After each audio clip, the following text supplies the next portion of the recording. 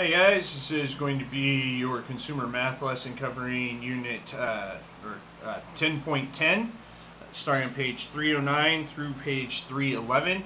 We're going to be looking at certificates of deposits and savings bonds. Okay, so again, we continuing with banking and the different types of services that are offered through different types of services that are offered through banks. Sorry about that. We've already looked at savings account, right? So that's just a basic account where you deposit money. That money, stays in there as long as you want, where you can withdraw money from that savings account whenever you want. If you keep a higher balance in that savings account, then you're going to actually end up earning a little bit more interest because you're maintaining a higher daily balance or a higher yearly balance, depending upon how your interest is calculated, right? So looking at our last lesson, right, depending upon whether or not you have compound interest versus just a straight interest rate. Those are kind of some of the ways that you can earn money on a savings account. Well, a certificate of deposit and savings bonds are other ways that you can actually earn money on money that you deposit to the bank. Because again, the way that the banks work, right, we kind of talked about this, is that when you deposit money into the bank then actually uses that money as equity that they can then loan money out to other people. So when you get loans from a bank, the reason that you're able to actually get those loans is because of other people who have put their money in the bank and are keeping that money there. Then the bank is able to make money off of that interest. Then they can turn around and loan those funds out, which allows the banking industry to thrive. And so certificates of deposits, or CDs, okay, that's what certificate of deposit CD stands for certificate of deposit, and savings bonds are other ways that you can actually earn money by keeping your money in the bank. Okay, so that's what we're going to be covering on Unit 1010. Let's take a look. Certificates of deposits and savings bonds. Certificates of deposit, or CDs, are another form of investment that can be used to increase your savings. CDs pay a higher rate of interest than a savings account, but at least a minimum amount of money must be invested for a specific length of time. In general, the longer the time period, the higher the interest rate and the less money required if you withdraw the money in a CD before the maturity date. There is usually a penalty, such as 6 months interest. The table gives sample rates for some of the available CDs. The interest given is simple interest. However, unless you want the interest earned each period to be paid to you, the interest earned on the CD will also earn interest. For instance, if a bank pays 5.3% simple interest on a 2-year CD of $2,000, the actual interest rate is greater if the interest is left with the CD until the CD matures. Okay, so what that means is matures. You have a length of time that money must stay in that certificate of deposit in order for it to mature. And when you start earning interest on a certificate of deposit, you do have the option of having the interest being paid to you or being deposited back into the CD. When it deposits back into the CD, that changes the amount that is in the CD, so then you begin to earn interest on the interest. Okay, we kind of talked about that last time with the idea of compound interest. So again, you want to make sure to take a look at that table there showing you the interest rates that you can get based on the different time periods if you put your money in a CD. Okay? So our model problem number 1, what we're going to be taking a look at is you're going to be comparing the interest rate earned on a certificate of deposit versus the amount of interest you can earn on a straight savings account. Okay, so model problem number 1, right, we're going to compare these two things. You're going to compare the interest you could earn in a certificate of deposit versus the interest you earn on just a regular savings account, right? And to do that, we have to use two of our formulas. We're going to be looking at using the simple interest formula and the compound interest formula, okay, that we just looked at in Unit 10.9. So, in Model Problem 1, it says, how much more will a 1-year, $1,000 certificate of deposit earn at 5.25% simple interest than a 1,000 savings dollar account at 3.5% interest compounded quarterly?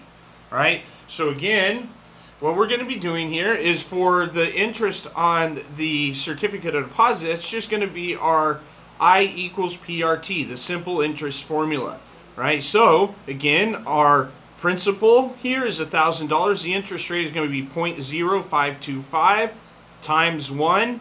That gives you a interest earned of $52.50, okay? So, on this certificate of deposit, after that 1 year and it goes to maturity, you would have earned $52.50 in interest on that initial principal of $1,000. Now, when we're going to look at the interest that is earned on the, excuse me, using the compounded interest on the savings account at 3.5% compounded quarterly, we're using our compound interest formula. So again, our first step is we've got to actually figure out what our 3.5% interest rate would be quarterly. So we're going to take 0.035 divided by 4.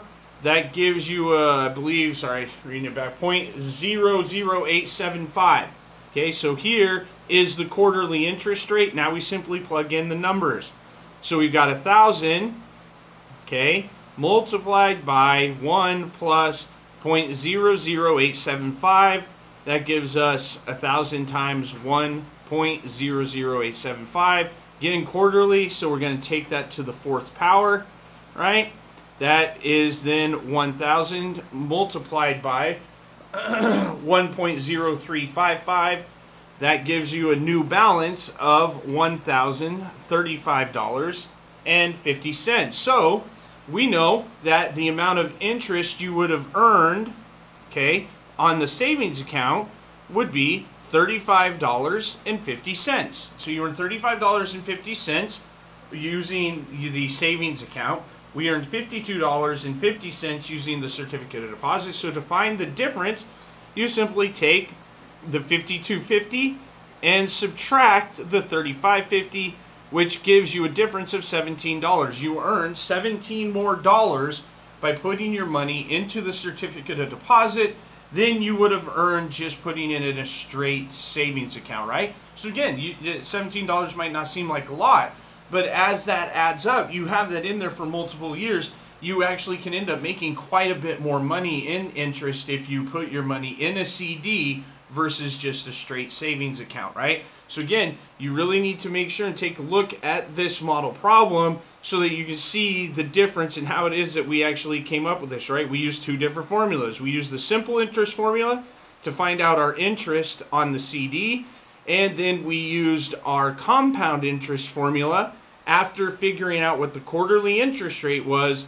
in order to figure out the interest paid on the savings account. Then we simply subtract the greater interest rate from the lower interest rate, and then that tells us the difference between the two, okay? So really make sure that you take a look at model problem 1 just to make sure, again, that we've worked on these. You should by now be very comfortable using the simple interest formula. And then, like I said, from the lesson you would have just looked at and worked on, the idea of the compound interest formula, that should be very fresh in your mind. So hopefully it really is not going to be that difficult, especially if you take your time to really look through this model problem and just follow the steps. Again, if you make sure and read all of this here, it explains to you exactly what steps you're taking and why, all right? So make sure you're really paying attention to this model problem, guys, okay? These model problems are really, really helpful if you take the time to read through them carefully, okay? So if you take the time, one, watch this video and listen to the instruction that I provide, then match that with taking your time to read through and really focus on these model problems, guys, you really should be able to understand and get through the exercises without any issue. All right, so the second type of savings that we're going to be looking at is a savings bond, right? A savings bond is a Series EE savings bonds are issued by the United States government and are sold for 50% of their face value. When the original cost plus accumulated interest reaches the face value, the bond is said to mature, and the owner is paid the face value. So a $75 bond is sold for $37.50, right? That's half of the $75, because remember, they are sold for 50% of their face value, okay? And the holder receives $75 on the maturity date, which is currently around 17 years from the time of purchase. After owning a savings bond for 6 months, you may redeem or cash it. Of course, you receive only what you paid for it plus any accumulated interest. There is no penalty since you receive every penny of the interest that you earned. The maturity date is just the maximum time that you have to wait for the bond to be worth its face value. Okay, so that's really important to remember, right? So as you go here, you're buying that $75 savings bond, okay? You buy it for $37.50. It's half of its face value, okay? But in order, if you want to get that full $75, you have to wait, like I said here, around 17 years simply to get the full $75. To make that $37.50 in interest takes you about 17 years.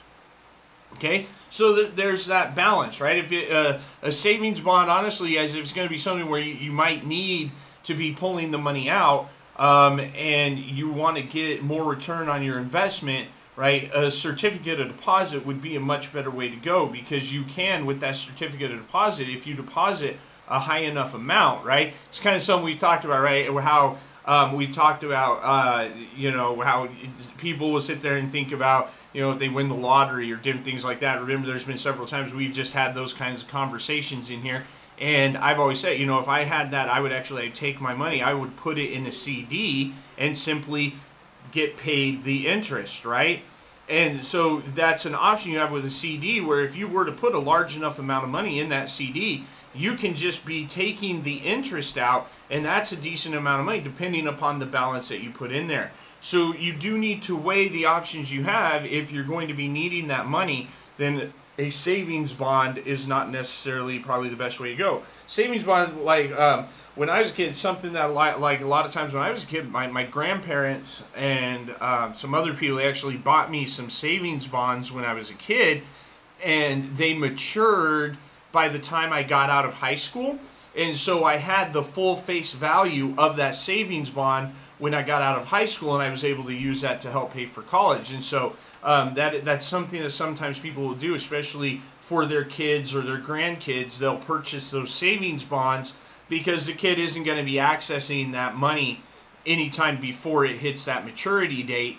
And so once they get to that point, which a lot of times tends to be once you get done with high school, then you can pull that money out and use it when you're getting ready to go to college or whatever it is that you're going to be doing. But that's a lot of times when you see a lot of those savings bonds, they tend to be purchased by parents for their kids or grandparents for their grandchildren, that kind of thing. That there's a big chunk of the savings bond market, it comes from people doing that. So it's just something to keep in mind.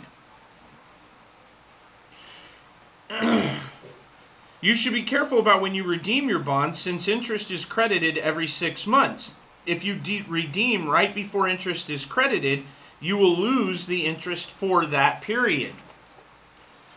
If you plan to redeem right after the interest is credited for that 6-month period, the interest will be paid on the bond from the first day of the month in which it was purchased. For instance, if you purchase a bond on June 30th, the interest is paid from June 1st. The lowest denomination Series EE bonds that you can purchase is $50, right? So you would purchase a $50 bond for $25, and however long it takes for that bond to mature, okay? So a Series EE bonds bought before May 1st, 1995 had a guaranteed rate of interest. Bonds bought after that time are variable rate bonds. The government does not guarantee that they will mature no later than 17 years. the government does guarantee that they will mature no later than 17 years. So you have 17 years. So like I was saying, right, there's one reason why a lot of times grandparents, parents, they will get the savings bond for their kids because it usually takes that 17 years to mature. Well, those 17 years, you get through school, you then will have this bond that is maturing right as you're leaving high school, and you can then take advantage of those funds. Okay?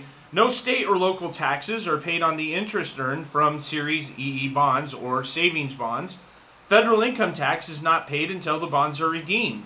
For bonds bought in 1990 and after, federal income tax may not have to be paid on any of the interest if the bond money is used to pay for college tuition to an eligible educational institution. The one buying the bond must be at least 24. He may use the bond to pay for his education or the education of any of his dependents. The tuition must be paid in the year that the bonds are redeemed. If the bonds are more than the tuition, federal taxes must be paid on the interest of the excess amount. The adjusted gross income of the bondholder for his family must be within certain limits to take advantage of this tax benefit. Not only are savings bonds great for tax breaks, they are secure money since they are replaced if they are lost, stolen, or destroyed. The wise bondholder will keep current on the rules for owning and selling bonds. So again, savings bonds, it's another way for you to actually take advantage of it's a type of a savings account, and it's something that is actually done through the federal government that allows the federal government to actually make some money outside of tax revenue based on interest earnings through those bond sales. Okay, so that's really where the money ultimately is coming from and why the federal government is interested in it, because it is another way for them to make revenue outside of taxable income through, and also provides a service to the citizenry that they can actually use, like I said, that a lot of kids can use. I mean, I think the saving I had it was like almost $1,000 in savings bonds that I had when I graduated from high school. So again, it is something to consider, something just to keep in mind that you might find yourself being interested in working with one day. Now, looking at model problem number 2 here, this is very easy, guys. This is just looking at the maturity date and how to figure out the purchase price for a bond. Okay. So model problem number 2 says George Markham bought a Series EE savings bond in June 1982. The face value of the bond is $500. So if the face value of the bond's $500, right away you know the purchase price is $250, because that's half, or 50% of the $500. Another way that you can do is just take 500, multiply by 0.5, right? Convert to decimal, multiply, that tells you the value, so it'd be $250, right? Which is what you see here in this first step to figure out what the price you would pay for that $500 savings bond, okay? So the face value of the bond was $500. A, how much was the purchase price of the bond, which we just went through? B, give the month and year the bond matured if the maturity date was 9 years later. So that's really easy, guys. He purchased it in June 1982. If it matures in 9 years, just add 9 years to 1982. It'll give you June of 1991, which again, they show you here. Very simple, very straightforward. And then C, how much did Mr. Markham receive for the bond? When it matured? That's really easy. If you wait until the bond matures, you get the face value of the bond. The face value of this bond was $500. So again, savings bonds, very, very simple. The biggest thing to remember with a savings bond is that you purchase the bond for 50% of the face value. You do not get the full face value unless you allow that bond to mature. Okay, guys? So that's your lesson covering Unit 10.10. All right? Make sure, again, just pay attention to the times you use the simple interest formula versus the compound interest formula. Pay attention to remembering that a savings bond is purchased for 50% of face value, and it has a maturity date, and you do not get face value unless it hits that maturity date. All right, guys, take it easy. Have a great rest of your day, and I'll see you in the next video.